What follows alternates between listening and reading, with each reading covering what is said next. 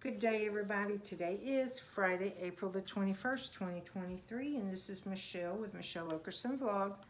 And this is your daily devotion from Jesus Calling by Sarah Young.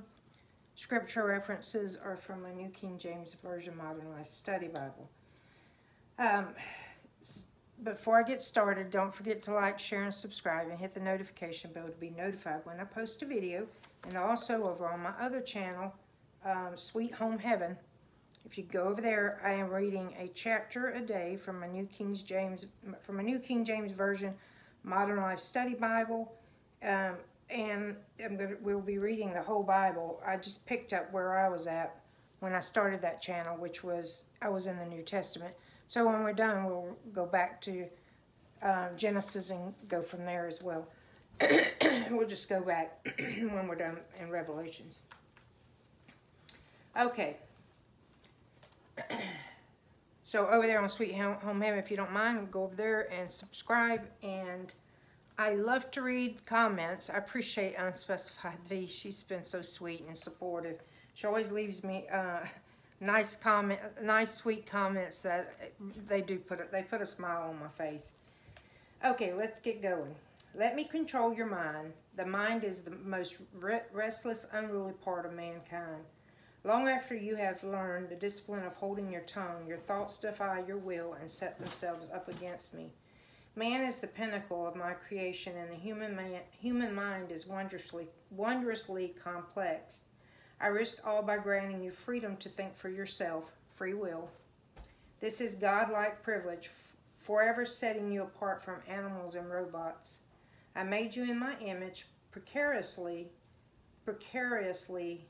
close to deity. Though my blood has fully redeemed you, your mind is the last bastion of rebellion. Open yourself to my radiant presence, letting my light permeate your thinking. When my spirit is controlling your mind, you are filled with life and peace. And that is so true, guys. Before I get started, what is so weird is if I'm not reading my Bible, or if I'm not spending time in the Word every day, for me,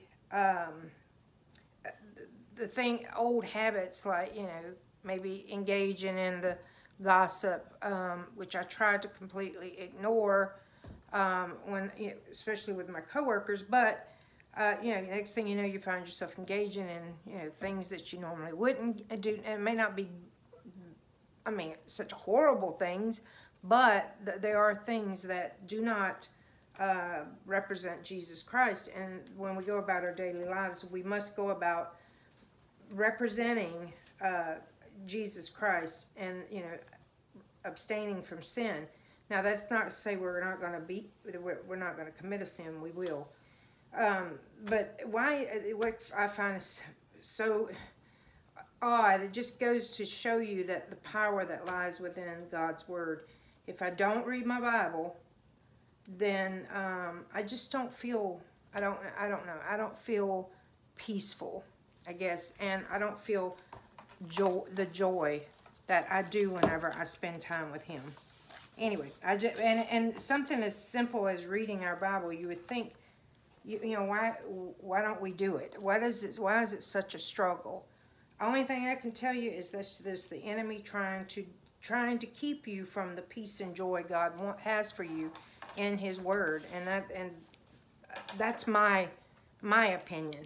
Okay, so the first scripture reference is Genesis 26 and 27.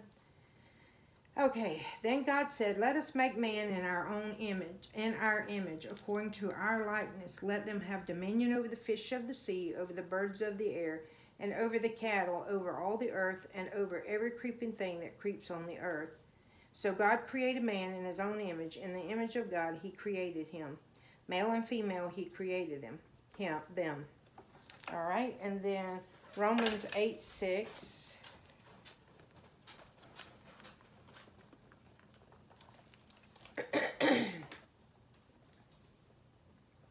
For to be carnally minded is death, but to be spiritually minded is life and peace. Amen. That is so true.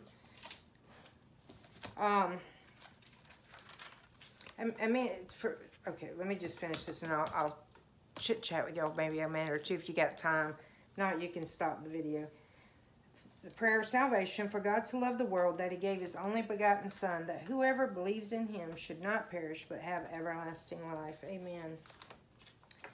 And then the Lord's Prayer is Matthew 6, verses 9 through 13. In this manner, therefore, pray, Our Father in heaven, hallowed be your name. Your kingdom come, your will be done, on earth as it is in heaven. Give us this day our daily bread, and forgive us our debts as we forgive our debtors. And do not lead us into temptation, but deliver us from the evil one. For yours is the kingdom and the power and the glory forever. Amen. So what I wanted to say was, reading our Bible, it's not like it's physically, taxing. It's not. And prayer, that's not physically taxing. But it's being obedient to God, and that's why we fight with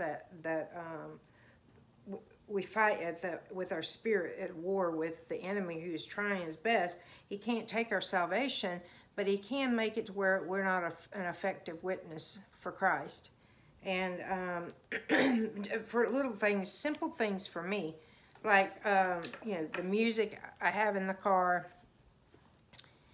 Normally I listen to all contemporary Christians, but then sometimes I've been in the car for 4 or 5 hours, delivering pizzas.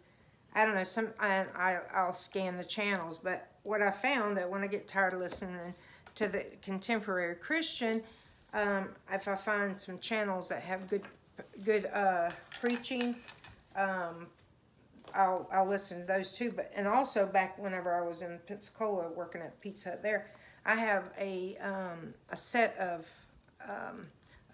CDs that it's audio reacting, audio reenactment of the Bible from Genesis to Revelation, and I would put those CDs in and just listen to those whenever I would get, I'd get tired of listening to music. But anyway, there's something, guys, my memory is horrible, but I was going to tell y'all something. Well, maybe it'll come to me later. Anyway, guys, I love y'all. Have a great Friday. I hope to see you tomorrow.